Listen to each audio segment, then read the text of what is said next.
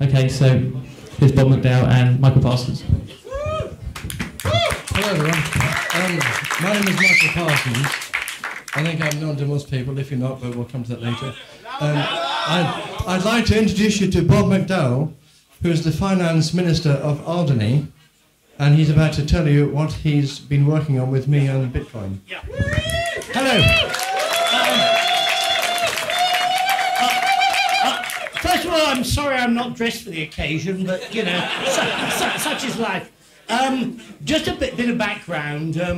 Alderney's a small channel island. It's got a lot of its own legislative powers. It was one of the first jurisdictions to start the internet gaming business. I think you can see. One of the first jurisdictions to start the internet gaming business. This came about because we have a strong relationship with the Royal Mint. We've issued commemorative coins for the last 20-odd years. And I had a meeting with the Royal Mint in the summer when they come over. And clearly, they were talking to me about, well, how do we work with these cryptocurrencies, as they put it? And the idea spawned from there that we would look to issue a physical Bitcoin. I can't go too much into the technical details because, and I think this will give you a hint as to how far it's got. We're under a commercial NDA because they're using some of their new technology. But we're in the detailed discussions at the moment, and the whole idea is that Alderney issues a commemorative Bitcoin. It would have the Bitcoin logo one side, the Alderney logo the other side. There's a novelty to it. It would have a gold content, and it's almost doing it back to front. But on the back of this, I think you can see there's a lot of things that can elegantly be done. You'll be pleased to know I've infuriated my fellow politicians in Guernsey over this, and good luck to them. More importantly, as we need jurisdiction, regulation for this, I know people here don't like regulation, but it should not be tagged on to financial services regulation. It should be, to the extent it's necessary, it should be separate regulation and for Bitcoin or cryptocurrencies.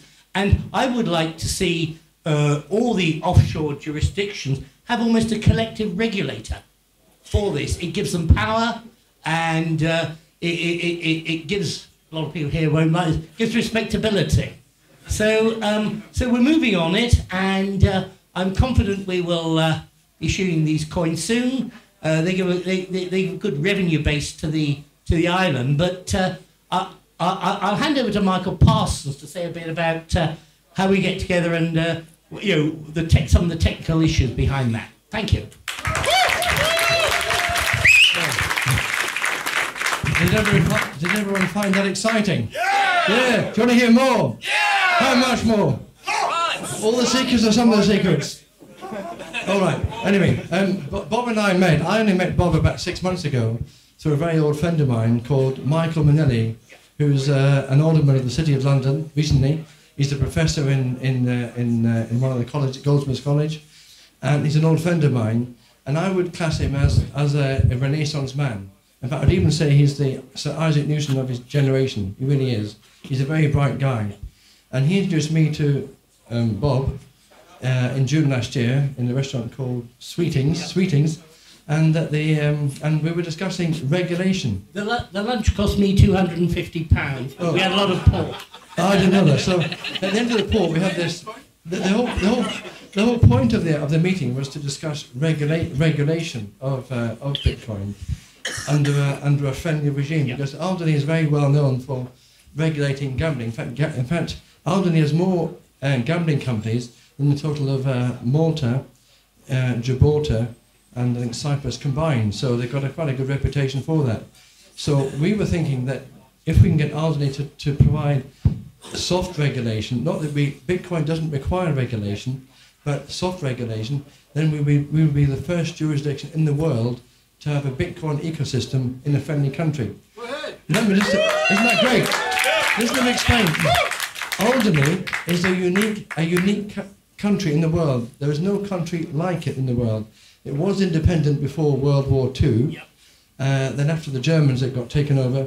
and then now it became part of the, it's now part of the bailiwick of Guernsey.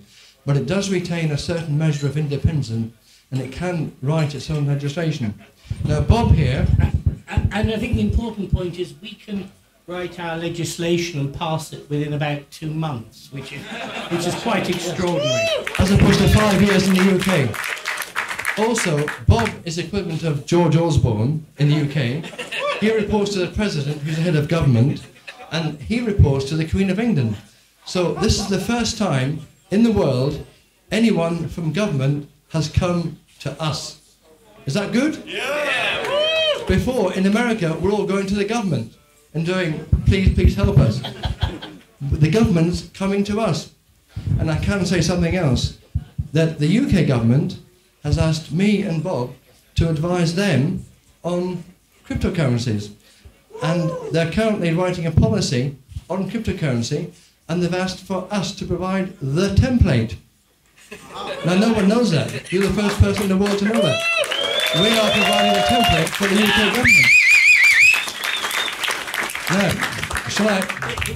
It pays to wear a grey suit and a tie sometimes. I think so, yes. So the fact that Bob is dressed in a suit and a tie and I'm dressed in that, we're not, I wouldn't say we're closet anarchists, but we're like misbehaviours in the world system. And we believe in everything you guys believe in, everything, and more. But we are the guys that can make it happen with your help, not alone, with your help, because we need your help to do that. But do you want to know another secret? Yeah. What the plan is, the ultimate plan is that Alderney could become the centre of excellence for virtual currencies. And then we would propagate virtual currencies round the world so they'd run them in parallel with their own currencies. And the company we've got for that, has anyone not seen Breaking Bad? Hands up, who knows about Breaking Bad? Do you like it? Yeah. And Breaking Bad means, the reason that it's called Breaking Bad, the name, is something really bad on the other side. We have called our company Breaking Bit. Breaking Bit. Breaking Bit will take virtual currencies where they haven't been before to other governments. How do I get a passport? Passport? Very easy. Let me pass that to Bob. Unfortunately, I have a Guernsey passport. They're the issuers, but if you've got a UK passport, hop over and take up residence for a while, and you can get one.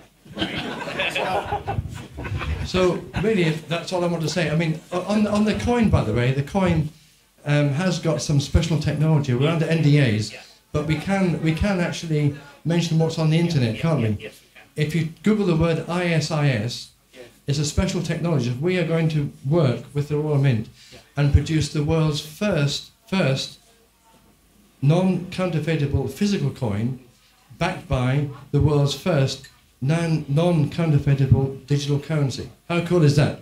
How cool is that? Now, obviously, anything can be broken on counterfeit, but we are producing the first one. So that's not a secret. If you Google the word ISIS, it will tell you about it, but not how it works. How it works, we can't tell you. I think that's about it. I think so, yes. Yeah. I'm sure there's loads of questions, but We'll take 3 questions. All right, take 3 questions. 3 questions. What's the weather like over No, that's not a question, but we'll answer that one. Yeah, let me answer that. I was supposed to get here earlier, but there was a force 8 gale, so the little plane didn't take off till 4 o'clock. But yeah, it's pretty bad. So Bob almost didn't make it, so you would never heard these secrets. Second question. Lady there.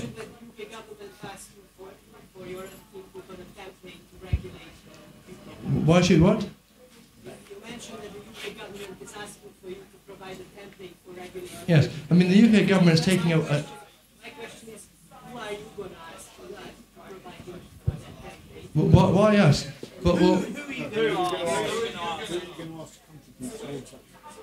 Well, basically everyone here. I mean, we are not the masters. Is there going to be an open forum? It's an open forum, yes. Open forum, yes. I'm already working with Eddie George on the Challenger Committee and leading the Bitcoin Committee, where we're going to number 10 government and the Cabinet Office officially, but unofficially we're going there as well. So they're asking us. So it's everyone can be involved. It's not just me. I don't have the. My job is the enabler. I'm not the expert. One more question. One more. So right. Michael, you said, can you comment on the tax position with HMRC? I can comment on that. I was there with Tom Robinson, who led the meeting, and Mark Warren of Bidget Licious, and Isaac, who's from there, was all there.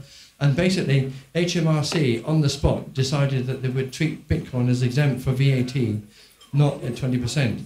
And they said that anyone that's got any guidance, they would withdraw that guidance on the spot immediately. So as of now, Bitcoin is treated as exempt from 20% VAT, not at 20%. What? They're not going to publish guidance. The reason being is that to do that, they have to treat Bitcoin as a currency and with legal tender. There's two issues here. One is HMRC isn't powerful enough in government to designate Bitcoin as a currency, and secondly, to designate it as legal tender takes, they told me, 5 years with the EU. 5 years. So, but in the meantime, they will treat Bitcoin as if it were a currency and as if it were legal tender, but not officially. I'd like to add one other thing. Alderney's not part of the EU, you'll be pleased to know. Excellent news. So on that note, let me finish and pass you back to Paul. One more question. Go on then, one more question. Last question. You said earlier that you want feedback from this community. Yes. In what way? In what way? How do we communicate with you? We'll speak to Paul first and he'll be the filter. Yep. Okay, thank you guys. So,